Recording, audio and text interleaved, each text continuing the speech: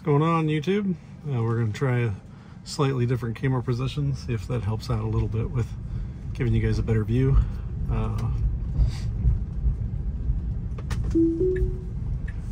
So this is going to be an interesting one, I think. I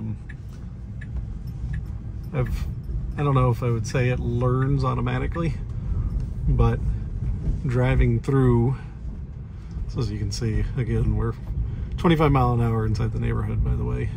So why it speeds up, slows down a little erratically. I don't know if that's because of the sun position or something causing it to have trouble seeing, but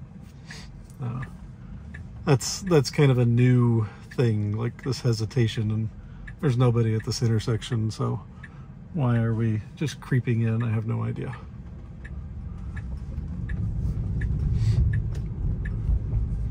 And I'm disengaging because it's kind of in the middle of the road.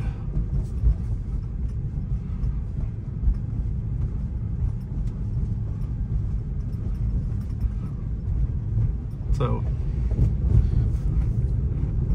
going slower, now we're speeding up, it's getting comfortable doing 25.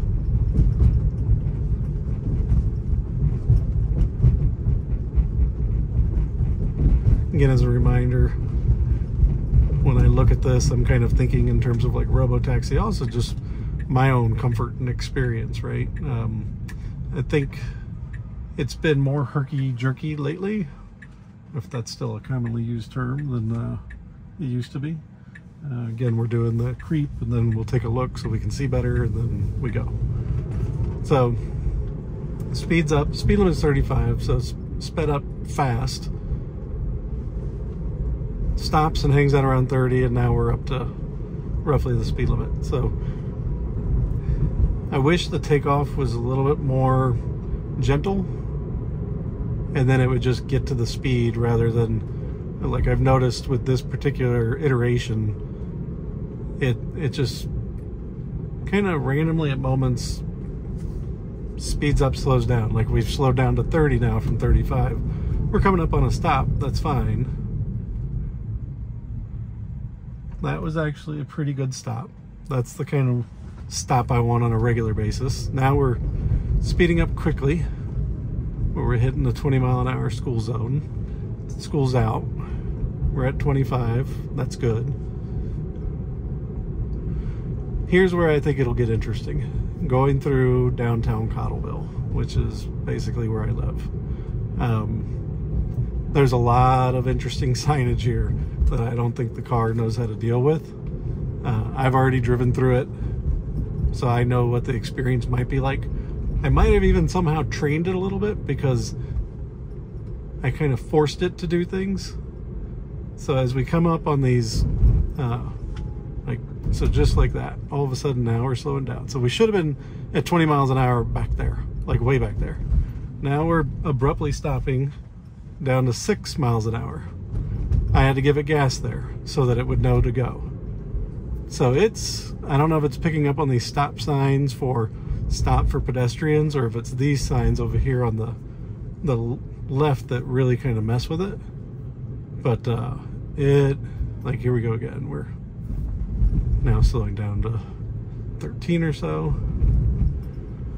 This might goof people up, you know, I don't know, with having the golf carts on the side of the road or whatnot, but nonetheless, technically we're still in the 20 mile an hour zone. We haven't hit 25 miles an hour, I don't think. So we're already speeding up to 30, but 30's over there. This gets heavily patrolled, by the way, because as you may have noticed, there's an area over there called Frankie Martin's. There's also a park here on the right-hand side. It's got a dog park. A lot of kids go to play here. So this isn't an area where you want to be speeding. You know, doing the speed limit, fine. If you're doing like 1 or 2 over in certain situations, fine. But it really shouldn't be messing around. So like right now, we're doing great. We're keeping right at the speed limit, and we're actually out of the area where there's concern. We've slowed down to 26. We are going to be making the right here, because again, I was keeping this as a short drive, really just to test what it's like through going downtown Cottleville. But it's just very, almost like I don't know, permit driver meets grandpa or grandma driver, you know, somebody who's maybe has some issues with vision or whatnot. I don't know. Like, it just very, and I hate to say that because that's ageist or whatever, but definitely feels like you know, permit driver versus married with somebody who's having difficult driving for other reasons. So what we're going to do now is kind of actually go back through and kick this on. We got to stop. So we're going to try coming around from this way. So again, things that I'm looking for: how is it handling the speed going through there? Is it appropriate for that area? Is it following the speed limit? How's it handling pedestrian traffic or lack of pedestrian traffic with all the signage that's there? You know, these are factors, right? Like if you're doing like a robo-taxi thing and you're sitting in a car and it's doing this random stuff, like what kind of confidence do you have that this is the vehicle you want to get in and have it taking you for a ride? And frankly, city streets is the part that should be, quite frankly, like the go-to. So I'm going to go ahead and take over here because it's just hanging out when it has the ability to go. All right, so you got a 30 mile per hour zone. It's doing 40. Now it's probably following traffic and those guys are speeding. That's fine, but if robo-taxi-ish, I don't know. Who's getting the ticket? 25 mile an hour speed limit. We're still doing 38. Another 25 mile an hour speed limit sign. Now we're starting to react. But we're still doing 33, so we're 10 over. Now we're coming up on the 20. This is that. I know we got pedestrian traffic.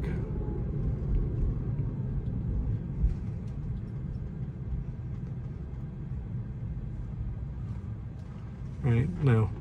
We don't yield for anything other than pedestrians. 22, this is fine. This is how you want it to be.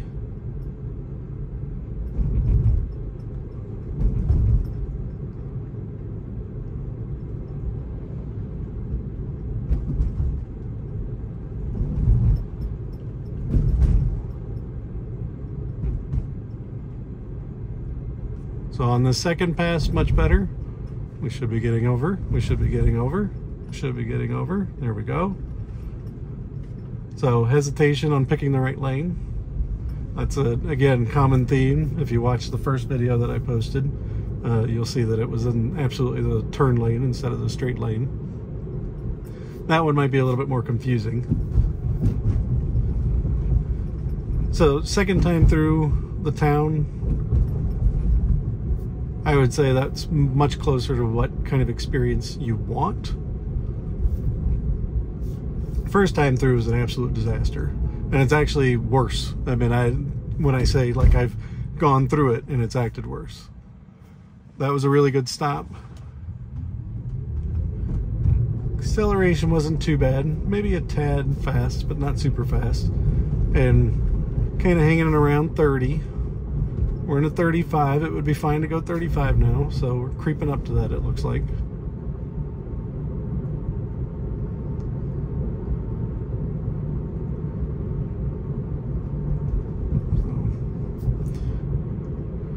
I don't know what to say. Just some inconsistencies. I mean, now I will tell you this. That, in a weird way, is actually an improvement over 12.3.6. On 12.3.6, I couldn't even use FSD to go through there. It completely ignored any of the pedestrian signage and would speed through there. Like it would want to do 35 through the whole downtown Cottleville section. And they will pull you over and ticket you. They will hang out there. In fact, I don't know whether any of you noticed, but when you get through the town over where the park is, that park is also the town hall and the police. So, I mean, you're literally driving right at the police station and speeding. So, just not a good situation there. So, hopefully more improvements to come.